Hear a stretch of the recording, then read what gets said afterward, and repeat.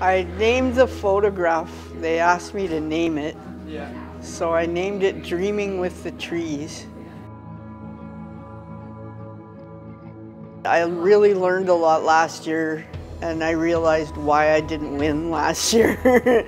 And my pictures were kind of less interesting than the ones that won last year. Some of them were incredible.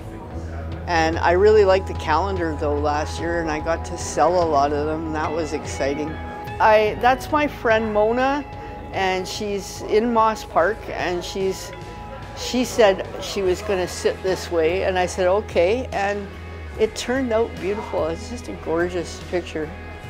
Mona with the trees represents strength to me, and Mona's hair is really strong, and her skin is so soft looking and beautiful, and she's older than me, so it's like she's this beautiful lady, and it just, yeah, she does represent strength.